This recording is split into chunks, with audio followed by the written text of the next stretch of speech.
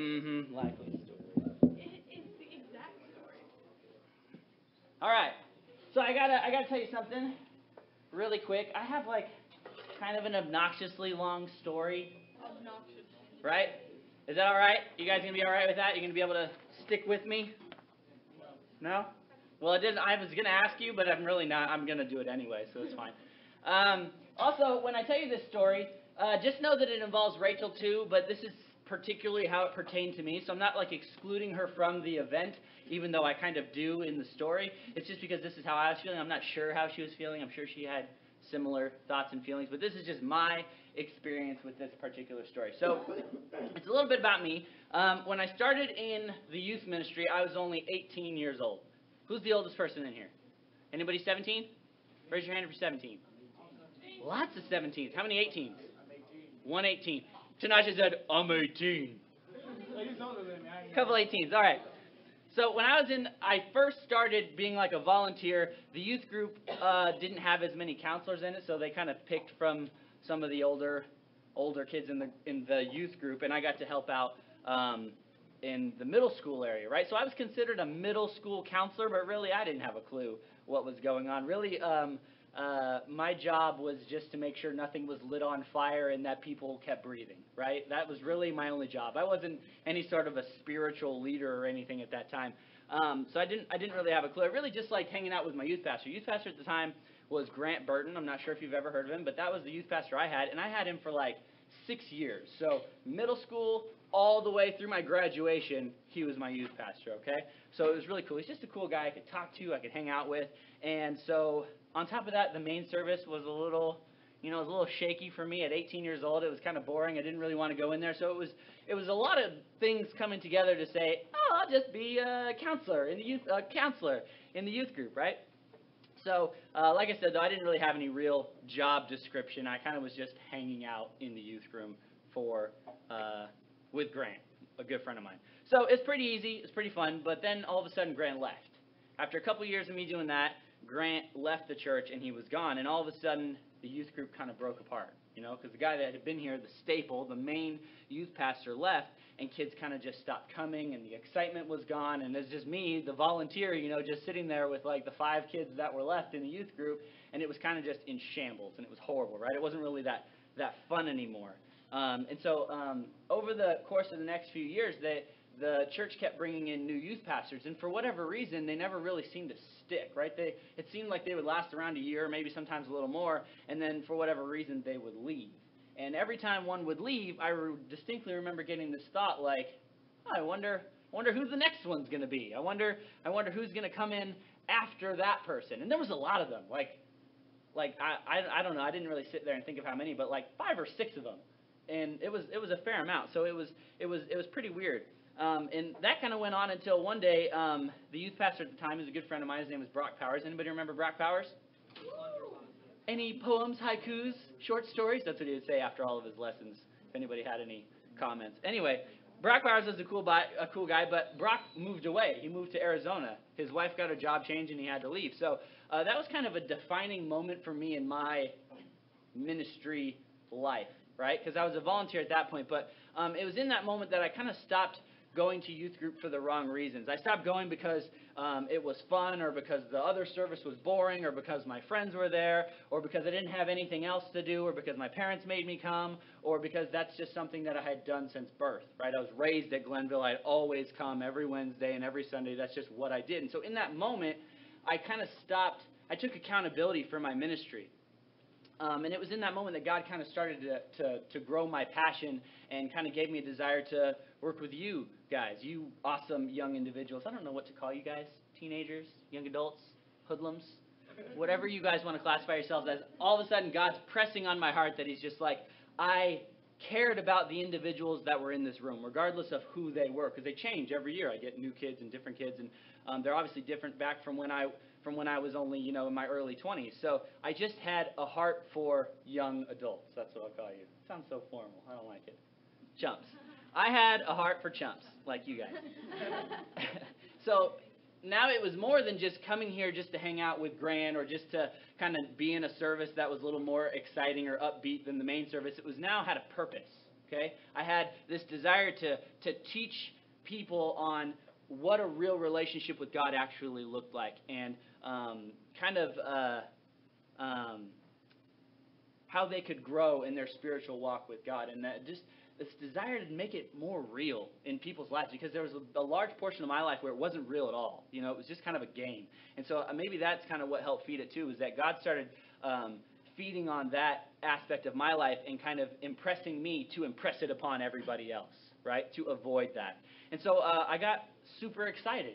And I was no longer thinking like, oh, who's going to be the next guy? Instead, it was like this responsibility within myself to, regardless of who the youth pastor was, to start doing that, to start, I guess, having a duty or having a job, having a responsibility within the youth group, not just sitting in the audience and watching it all kind of unfold. So I was super excited, but I was also terrified at the exact same time, because you probably know this, I've told you a million times. Back when I was that age, I would like shake when I had to speak in front of people, and I would like lose my breath, and I would get super nervous. I still do it sometimes in the main service, like all the time, because it's a different setting. They're kind of old, and there's a lot of them, and there's like 500 people, and they're all just staring at you, and you can't really like tell them jokes or anything, and so it's unnerving. Anyway, so God is essentially calling me to do something that I absolutely hate, which is how I know that it had to have been from God, because I wouldn't call myself to go do that. It was like nails on a chalkboard for me. It was like painful. I hated public speaking in all forms. And so God is now making me excited about doing something that terrifies me, if that makes sense. It was kind of cool. So it was also exciting because for probably the very first time in my entire life, I was excited about something that didn't selfishly involve me, right? The benefit to Ben. Something that's going to help me, something that's going to make me more money or more friends or more anything. I was excited about doing something. Like, what are we excited about nowadays? For me, I don't know. It was like, what? Super Bowl Sunday, right? My New England Patriots are going to win, and that excites me. That's a selfish thing for me. Or like your birthday or Christmas. It's because you get stuff, right? I don't know. So at least for me, I was a very selfish young individual where I was very rarely excited for other people. People were like, I'm having a baby. And I would be like, good. All right. See you later. Let me know how that goes. I don't. What do you want from me, right? I'm not necessarily. Everybody else seems to be excited for other people, but I guess, now that I think of it, kind of a selfish little punk. So, but this was one time where I was excited about other people. I was excited about the people that were going to come into this room and that they were going to have a chance to like change their life. Something was going to alter in their perspective or the way they live their life and the relationship they have with God, and that was exciting for me. So. Again, I'm sure it was equally exciting for Rachel. This is just kind of my perspective. I didn't talk to her about this. I bet you she felt very, very similar about it. But I want to tell you a little bit about that excitement just for a second. So I had, when me and Rachel went to the pastor and we started to try and be the youth pastors, we just had a zillion ideas, okay? Like lessons that we wanted to do and games that we could have and activities on-site, off-site, all this crazy stuff and water slides coming in through the ceiling and all this crazy stuff that we could do to not only have fun, but that would also kind of intrigue you and draw you in so that we could teach you more about God. And there was all this enthusiasm and this creativity just like flying from our faces nonstop, right? And so I remember how it was when we first started in those first few weeks. And the one thing that keeps coming to mind is just how easy it was. Like, it wasn't difficult. It was just coming all of the time, all of these ideas and all these thoughts. And what's kind of cool is for the very first year, me and Rachel sat down, and in one day, she had a calendar, because Rachel's crazy with her calendars. She had a calendar for the entire year. Every month with every day on it, and we filled out the entire calendar of every lesson idea, of every activity, of everything that we were going to do for that entire 365-day year in one day. Okay? That's 104 lesson ideas and like 15 to 20 major activities that were like planned, organized, the ideas, everything in one solid day. Okay? It was insane. That's how excited that we were. But that's also how awesome God is. That when you're doing something that He's calling you to do, when you're doing something that you know God wants you to be a part of, you're excited about it. He generates that powerful feeling inside of you that motivates you to do cool things, right? So this is kind of the downward part, but not really. But look at me today, right? I don't get 104 lesson ideas in one day anymore. It doesn't happen. It hasn't happened for a long, long time. I get one, and I get it the day before I do it, okay? It's not the same. It is not the same feeling that I have now that I had a long time ago, 2 years ago. Can anybody else relate to that, where you have such excitement and this enthusiastic feeling, and then as it kind of goes, you're kind of like, okay, I still love what I do. I'm still excited about youth group. I still love all of you guys and doing what I do, but it is just a different feeling. Anybody relate to that? A few of you? Okay. Well, it'll come, because it happens in everything that we do in our lives. Every single thing in our life, maybe not every single thing, but a lot of things that we do in our life have that sort of flow to it. And so over time, these things can start off as exciting, and kind of it changes more to the idea of endurance rather than excitement. You're now fueled not necessarily by your excitement, which is how we started, but now you're fueled by your endurance, your will to keep going, okay? And so that doesn't mean that being a youth pastor or all these other things in our life are just a drag, or that they painfully need to be endured over time. After 2 months of doing it, you're kind of just like, this is horrible. I guess I'll just keep doing it because I have to. It's not like that. It's not like that at all. But simply that certain things in our life, like maybe like when you get married. I know I'm not married, and none of you are married except for Shanda and Rachel, so they're really the only ones that can relate. But we can look at other married people and be like, oh, right, I kind of see what's going to happen. That you get a new job, you get a new car, all of a sudden there's that initial burst of enthusiasm and excitement, and then what happens? How long was it till you were out of your honeymoon phases? Oh, we were never out of our honeymoon phase. Tell the truth. When did it change? When did it, I hear these stories of also, I didn't even push the buttons on the microwave, I just set it in there. You're going to have to do that yourself. I went to the store and got it. All right. So for me, the only thing, because I'm not married, like I said, we can look at those people and we can see that pattern. But for me, it was with this truck that I got, right? I had my old black truck, and it's kind of a beat-up truck. And then over Thanksgiving, I went and I got that new truck. And it's not a brand new truck, but it's new to me, right? So I was really excited when I got it, because I never had a nice car before. This is my first nice car ever. And when I get it, we're in Colorado. It's visiting my sister, and I've already bought it from my brother, but we're just hanging out with them for a few days till we go back. And I remember sitting there at night, and I would have a pen, right? I'd have a pen, and I'd be like, man, I just don't know what to do with this pen. Oh, I'll go stick it out in my brand new truck. And it was just like an excuse just to go sit in it, right? So I'd go out there, and I'd open the door, and I'd get in, and it smelled nice, and it was clean. There was no dirt on it anywhere, right? It was clean. And I'd stick the pen in the thing. Well, this is where I'm going to store my pens from now on, right? And I was just excited about dumb stuff, right? Just for no reason. I'm just sitting in it, and it's just dark, and there's nothing going on. I just wanted to be around it. And then I would get out, and I was very careful to close the door so it didn't scratch anything. And then when I would park it, I park super far away from everybody, because then on my old truck, if people open their door at the grocery store and slam into it, I'm like, who cares, right? It's a piece of crap. I don't care. You're probably going to do more damage to your car than mine. But now with my nice truck, I'll park 7 miles away from the grocery store and just walk, because I want to make sure that nothing is around it. Because if I get back and there's a littlest scratch in it, I would lose my mind. I would freak out. And I'm still kind of like that to this point, but it's wearing off. There's stuff in my truck now, and there's sometimes I'll leave trash in there, which I never used to do. And it's just kind of wearing off. It's not that I don't like my truck anymore. It's not that I'm not excited to have it anymore, but that initial burst of enthusiasm kind of has worn off. You ever get that when you get something brand new? Okay, so you know what I'm talking about. So sometimes our expectations when we first are excited about that thing, whatever that thing is for you, they're unrealistic. Because we always tell ourselves, I'm going to maintain this forever.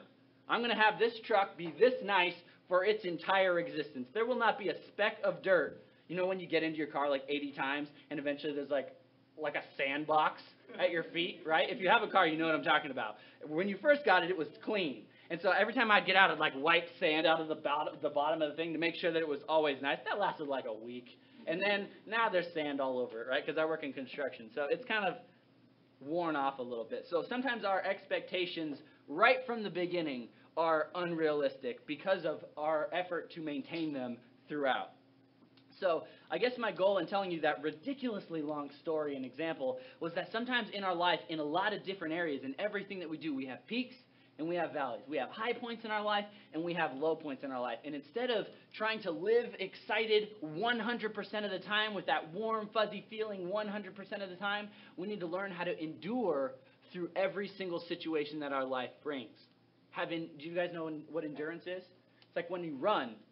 If you just tried to sprint a 5K or a 10K or a marathon, you just try to run it as fast as you can right from the beginning. You're not going to make it very far, are you? Not even the best runner in the world is probably going to make it very far. I mean, he'll make it farther than us.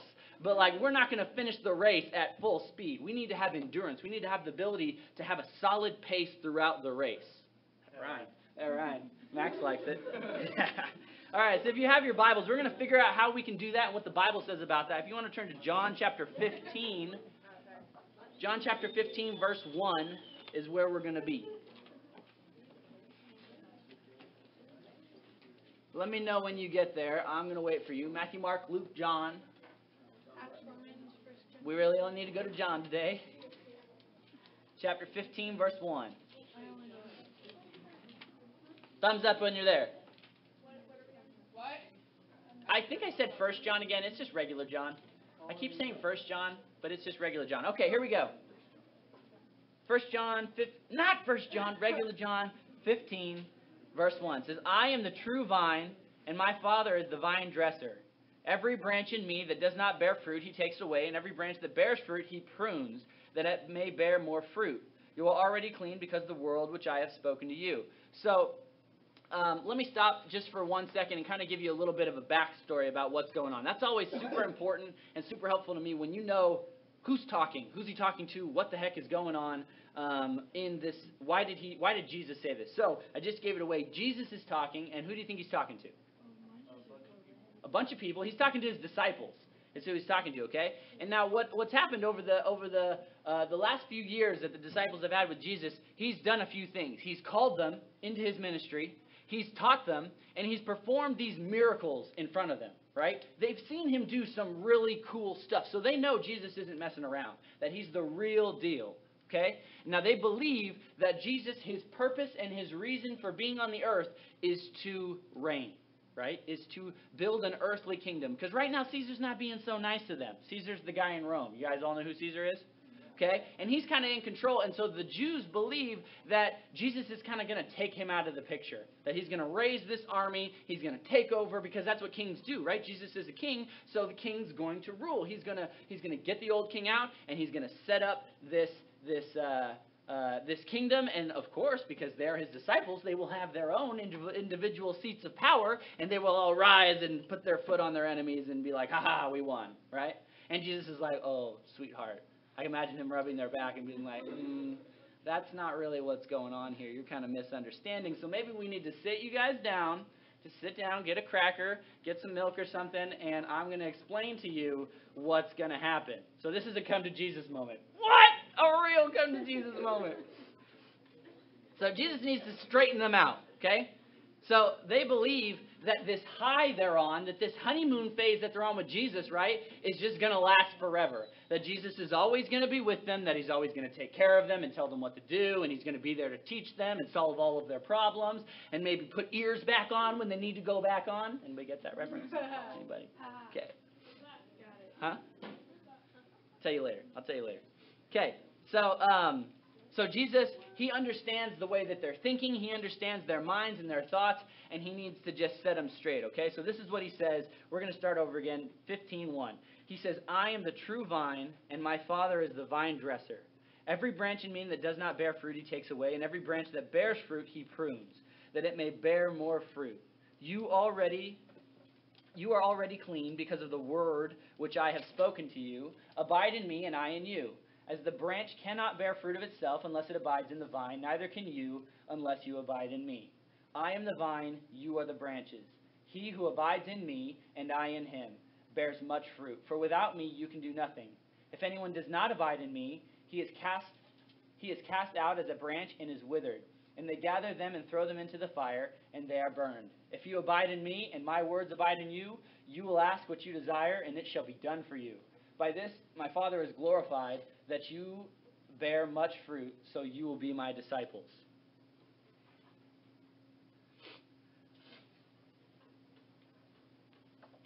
So again, these disciples have this misunderstanding of kind of what Jesus is there to do. And God was there to reign, but they didn't understand the idea between this physical, earthly reign and God's spiritual reign, right? Jesus and God are the king. They will reign. They do reign, but it wasn't exactly in the way that they thought. Okay, so Jesus is kind of turning it into this example with the vine and the vine dresser and the branches because they don't get it. This is what Jesus did a lot of times. When people didn't understand what he was saying, he would kind of simplify it down into terms that they would get because they understood vines and vineyards and how those relationships worked. And when Jesus says, okay, this is you, I imagine him almost with stick figures up and be like, this is what you're doing, this is me, and this is how we're going to interact, right? He's very much so simplifying it for them so they can kind of understand what's about to happen. And so he had to tell the disciples, he says, what is the main thing that he's saying in the verse? He says, abide in me, live in me, and I'm going to live in you. So, sorry, what? Absolutely. Jesus says, if you live in me, I'm going to live in you. If you abide in me, I'm going to abide in you. And we're going to go peel that verse apart, so we'll get back to that part. But so beginning in chapter 15, Jesus is the vine. We are the branches, and God is the vine dresser, right? The guy that walks around the vineyard and prunes all the trees, okay? So not only is Jesus the vine, but it says that he's the true vine. What does that mean to you? If he's the true vine, what does that mean about other vines? Not only are they not the true vine, but that there are other vines. There are other vines to choose from in life that we can attach ourselves to. And this is here saying that Jesus is the true vine and that we need to make sure that we're on the right vine because we're the branch, right? As the people, we're the branch, and we need to make sure that we are attached to the true vine. Also, as the true vine, Jesus, it says there in John chapter 15 that Jesus is the sole source of all life, strength, and fruit. All of it. Everything that is produced from that vine is because he is doing it, because of his power, okay? And that's in verse 4. It says, abide in me and I in you, as the branch cannot bear fruit of itself unless it abides in the vine. Neither can you unless you abide in me. Go home, find a tree, chop a branch off, stick it in the ground, and see if it grows anything. It won't. Branches all laying all over my yard, they're all dead, okay? Because that's what happens when you cut them off from the vine. When you cut them off from the source of life, from the source of fruit, from the source of power, which is Jesus Christ, we will die. Okay? We cannot do anything unless we are attached to the true vine. As the branches, who's that? Who's the branches? Us. Just cheating, kind of telling you. So as the branches, our main objective is simply to bear fruit. Does anybody know what it means to bear fruit? Somebody tell me. Huh? What does it mean to bear fruit, Joey? How do we do that? What does it look like? Give me an example. Try it, Clayton.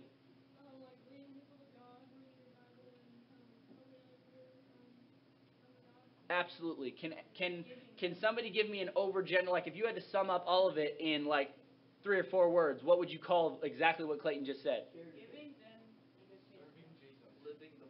Serving Jesus, giving them a taste of God, sharing your faith, planting seeds, living the Bible, being Christ-like. Exactly. Anything that brings glory to God is going to produce fruit, and that's our job as the branch. That's it. And that's kind of a lot of it's, because anything that brings glory to God could be a lot of different things, like all you guys just said. But that's our job as Christians, as the branches, is to bear the fruit. Okay? So, have you guys ever heard of the church called the Body of Christ? A few of you have heard that before? Okay. So, as the body of Christ, people should look at us and they should see Christ. Why? Because we're supposed to be his hands, we're supposed to be his feet, and we're supposed to be his mouth. That means anywhere we go, anything we do, anything we say should always point people back to Christ. Everything that we say. And that's hard. That's a lot of responsibility. Every word that comes out of my mouth in this podium or in anywhere else in the world is always supposed to point other people to Christ. That's a difficult task. That's a lot of responsibility if you really think of it, that every word, every action, every place you go in this life should always in some way be pushing other people to Jesus Christ. That's our job as the branches. And that's in verse 5. It says, I am the vine, you are the branches. He who abides in me and I in him bears much fruit, for without me you can do nothing. Now, as the vine dresser, that's God. God is involved in the relationship between the vine and the branches, between you and Jesus, between me and Jesus. God is kind of the go-between. He's in between. It's his job to kind of take care of that relationship. All right? And so he deals with both the fruitful branches and the unfruitful branches. With the unfruitful branches, the Bible says that they will wither and they will be burned. That's in verse 6. It says, if anyone does not abide in me, he is cast out as a branch and is withered, and they gather them and throw them into the fire, and they are burned. So, but with the fruitful branches, the Bible says in verse 2 that they will be pruned, so that they will what? Why do they prune the branches?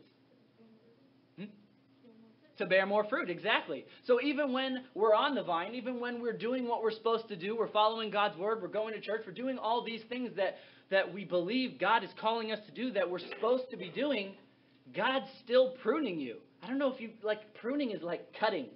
If I was a tree and I could feel things, I don't imagine that would always feel very good. So sometimes as Christians, God's still molding us. He's still shaping us for the sole purpose of us being able to bear even more fruit. Because that's his goal. That's his purpose, is to get more glory for himself. And that's our job, is to give it to him. Right? So I love that, because there's never a point in your Christianity and your walk with God where you can be like, I'm a super Christian. Done. Check. Next. There's always something more. God's always lobbing something off, and he's pruning you. He's getting rid of all the stuff, even as small as it might be. Some of us, we have more pruning needed than others, right? But God's pruning us to get rid of all of the unnecessary things on our branch so that we have more room to bear fruit. Always. It never stops. It never ends. It takes endurance to get through that race, like Paul talks about. Okay, so let me see where I left off. Okay, so God says, abide in me and I will abide in you, live in me and I will live in you, like Clayton was talking about. Now let me tell you something. Sometimes we're funny as Christians. We're funny a lot, actually. In a lot of my lessons, I'm usually laughing at us, me included, of how we act with God. And it's just a funny relationship sometimes. Sometimes we actually try and exist away from the vine. We actually try and live outside of Jesus Christ. We still go to church. We kind of hear some scriptures. We listen to Ben or Rachel preach, and we say some prayers, and then we go home and we don't live on the vine. We're not attached to it in any single way, and but for some reason, we still expect to be a part of the vine, right? Because we did those Christian-y type things, we get this feeling like, oh yeah, I'm part of the vine. But then all of a sudden we wonder why we're being cut down, why we're withering, why our life is withering, why we're not bearing any fruit in our life, and all of a sudden we're in this stumped mode, like we don't get it. Like, oh God, I wonder why all this stuff is happening, right? And it's not like we're being punished, but we wonder why no fruit is being produced in our life. It's because we're not attached to the vine.